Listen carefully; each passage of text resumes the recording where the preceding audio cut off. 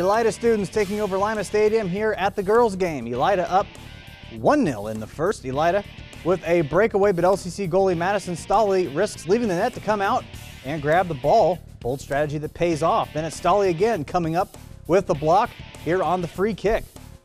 On the other end, LCC's Abby Malott takes the shot, but a bit soft and it's stopped. Elida would threaten on 2 trips down the field, but neither one of them would be good. This one ends in a 2-2 tie.